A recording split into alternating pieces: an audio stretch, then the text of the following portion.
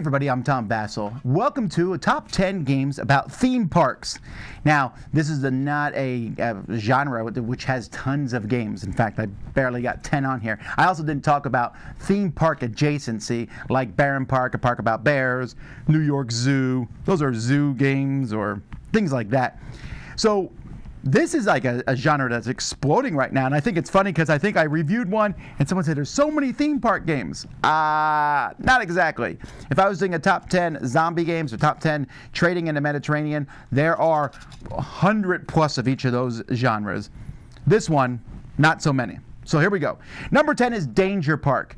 This one's on the list because it's funny more than anything else. A theme, you're putting together a park that you know is dangerous. There's a little too much randomness in the game for me, but if you like the idea of action park, or they made a documentary on it, and having a park that you know is infested with bugs or has electrical shorts, this game has some great production. So that's Danger Park.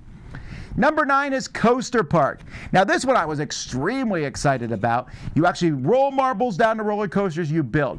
It's a decent game. It doesn't work as well as it should, by far. In fact, there's a lot of negative reviews about this online, and I will admit that my liking it is probably overly influenced by me wanting the theme. But Coaster Park still has some interesting ideas. Maybe someday we'll see a game that does something like this, but better. Number 8 is Troll Park, T-R-O-O-L Park. This one is the least theme parky of all of these. It's a kind of a typical Euro game to the point where it's like, it's okay trying to get just different rides in your park, but this really could be about anything. Number 7 is Roller Coaster Tycoon, the board game. I love Roller Coaster Tycoon, the video game. The board game is fine. It's a mass market game as you buy these 3D different rides and put them around. There's a roller coaster and stuff. And then you're moving different people around trying to get them to come to your rides. It's not bad. Now, I know that's not a glowing endorsement, but it's definitely better than you might think. And if you find this one at a thrift store, it's worth giving it a whirl. Number 6 is Arcadia. Now, this is a card game that many people probably haven't heard of, where you're just building a park. In front of you have cards. And again, this one, the theme park is there, having inspectors and things, but it's more about getting the right cards in front of you at any given points. The box for this game is a nice square, and I thought this one did a good job. It's a solid game, regardless of the theme, but the amusement park theme doesn't hurt. Number 5 is Imagineers. This one did not get a lot of buzz. In fact, I never actually saw the final copy of this. I saw an almost final copy. We played it here in Dice Tower, and I really liked it. As you have this park, and people are moving around, and you try to get them to land on rides. Again, very similar to Roller Coaster Tycoon, but this one is done in a more professional way, a more modern board game way, and I thought it came together very well.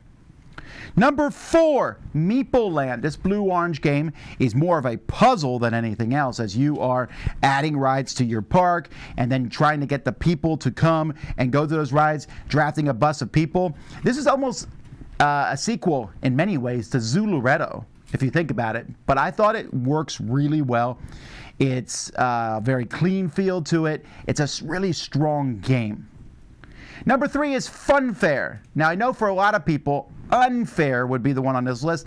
I didn't really like Unfair. It's a game where you're building these rides in your amusement park, but you're also blowing other people's rides up and doing negative things. Funfair is the same game, but without all that negative stuff, and I'm in for it. You are drafting and buying cards from the middle of the table and trying to make these amazing rides, or maybe you want a bunch of small rides or one huge ride, scoring points for it in different ways. It's certainly an entertaining game. Number 2, Steam Park. Have you ever wanted to build a theme park for robots? That's what the theme of this game is. You're building it, but it has these 3-dimensional little roller coasters that you're putting in your park. It's mostly roller coasters for robots who are dropping waste all over your park. It's a solid game. You roll some dice, you're taking actions, building up your park. Check it out. And number 1 is Wishland. This was recently reviewed by Z on our channel. This is, I think, the newest game on this list, actually. But I was really impressed with this game as you're slowly buying cards, and you want rides, and you want mascots, and you want food stands, and it has a real cool carnival look to it. But it's also a solid game of trying to move up on tracks and do different things. I was very impressed with this one, and I love to play it again. So those are my favorite amusement park, theme park board games. What are yours? Let me know in the comments. Until next time, I'm Tom Vasel, and you've been watching The Dice Tower.